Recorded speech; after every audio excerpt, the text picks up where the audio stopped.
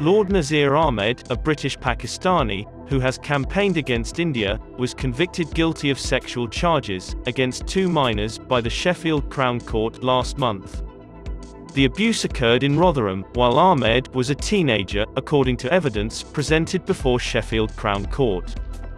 The allegations include serious sexual assault against an 11-year-old boy, and 2 attempts to sexual assault a 16-year-old female. Both incidents occurred in the 1970s. Who is Lord Nazir Ahmed? Lord Nazir Ahmed, the anti-India campaign's face, and a Kashmiri separatist, was born in Pakistan-occupied Kashmir, and later relocated to the United Kingdom. Nazir has been in the forefront of a vicious anti-India campaign, making caustic statements about India on multiple occasions during the Kashmir conflict. He has also been a strong supporter of Khalistani separatist organizations. In the past, he has been condemned by both Congress and BJP leaders for his tweet on Prime Minister Narendra Modi.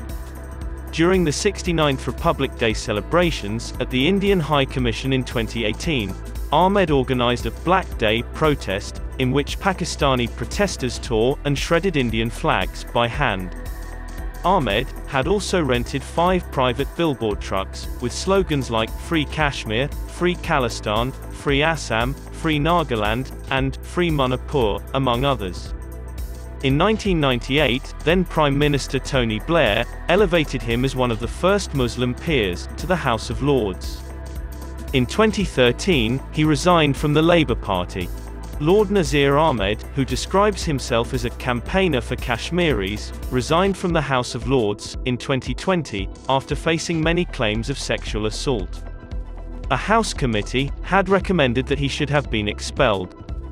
According to the committee report, a group of Kashmiri women in London organized a Me Too protest movement against politicians such as Nazir Ahmed and faith healers who are abusing vulnerable women in the Kashmiri community.